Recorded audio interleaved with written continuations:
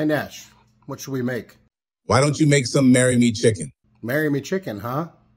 Well, yeah, then maybe you'll be able to find a wife, or at least a girlfriend. Well, I know this is a cooking show, but I didn't realize I was going to be the one getting roasted. But all right, let's make some marry me chicken.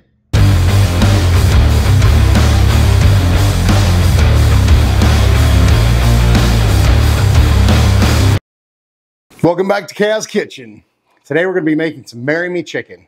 Marry me chicken? Bit of a stretch. Fuck me chicken. Now that's what it should have been called. Shout out to Sam, the cooking guy. You know, it was already all over the internet and everybody was making it and saying how great it was. And I still hadn't tried it. It wasn't until I saw his episode of Marry Me Chicken that it inspired me to make it. So my recipe is going to be based loosely on his, but we're going to make it our own.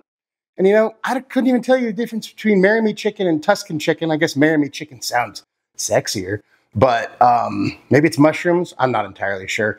Anyways, it's chicken with a creamy, cheesy sauce, some sun-dried tomatoes, all delicious. So today we're going to put our own spin on Marry Me Chicken.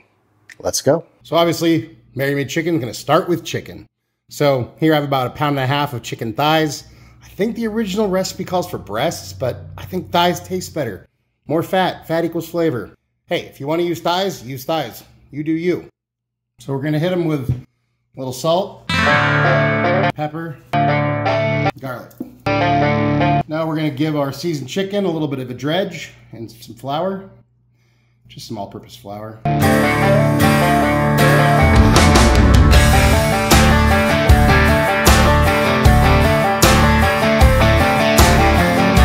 Now normally we'd cook the chicken, but we're going to add a little flavor. So I have about 1/2 pound of some chopped up bacon. Pro tip on bacon, put your bacon in a cold pan and then start to heat. And that's going to help render the fat better. So here we go. Got a little straggler.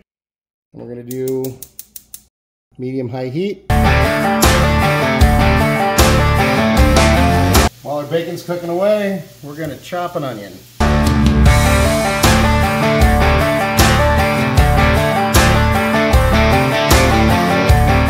When your bacon's done, leave the heat on, get your bacon out, but we're leaving that grease in. That way, everything we cook from here on out is going to get that extra added flavor from the bacon.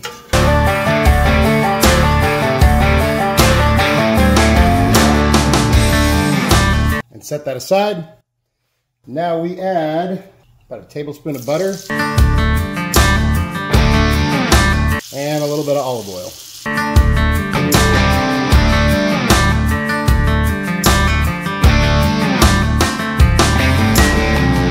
And now we add in our chicken.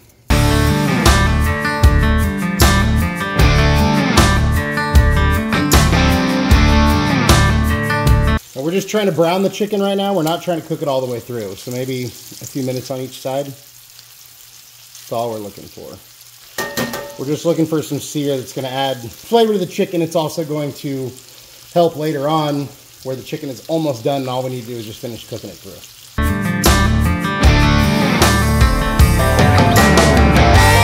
Now we turn the heat to low, add in our onions.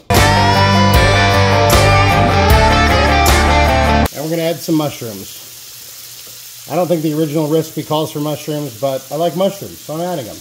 Also, I'm making a second batch for Nash, and little dude can't eat onions, so we're going to give him mushrooms instead.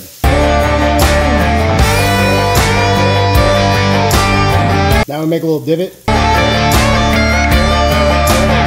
Add about 1 tablespoon of minced garlic. Wait till that's fragrant, about 45 seconds, and then stir it all together. Now that everything is coming together, put in about 1 tablespoon of tomato paste. Okay, maybe that was a little extra. About 1 tablespoon of Dijon. And stir that in. We want to let that cook for about 2 minutes. At this point, I really wish you guys could smell this. As the tomato paste starts to kind of cook through and roast a little bit, it's just an amazing, amazing smell. Now we add about 1 cup of chicken broth, a The same with heavy cream. About a teaspoon of oregano. About a teaspoon of thyme. A teaspoon or more or less, depending on your taste, of red pepper flakes. About a third of a cup of grated Parmesan. And lastly, about 3 ounces of sun-dried tomatoes. These are in oil, so I might as well just add a little bit of that. And we stir it all together and let it simmer until it starts to thicken and all of the flavors, get this one, marry. So terrible. At this point, we add back in our bacon, stir that in. Now we let that simmer, stirring occasionally until it's thickened. Probably about 5 to 10 minutes. Once it starts to thicken, I just threw in some fresh chopped basil, stirred that in, hold back some of your basil for garnish. And now we are ready to go bring our chicken back, put the chicken back in the pool. I'm just gonna take a spoon some of this sauce on top of your little guys.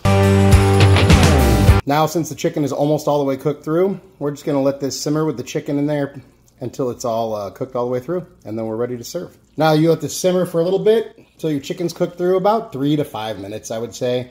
Now you're ready to kill the heat and pull everything out, and then we're ready to plate. And now we're ready to plate.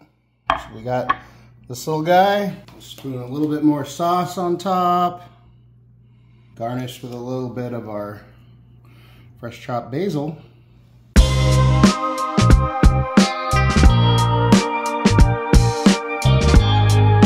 Now it's time for a bite. I'm gonna just try and go right here. Get a little bit of everything here. I want that. No, I want the bacon and the sun-dried tomato.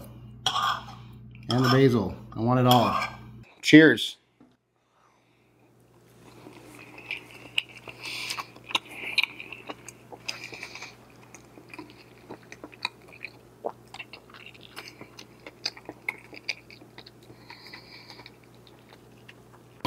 I mean, it's a perfectly cooked chicken thigh with that creamy, cheesy, Parmesan-y tomato, sun-dried tomato-y sauce with the bacon. It's a big explosion of flavors inside your mouth. It's delicious. If you haven't tried this, try it. If you haven't made it, make it and try it. Now let's see what Nash thinks. Hey Nash, what do you think? We got some Marry Me chicken. Sit. Good boy. Here you go. Go for it.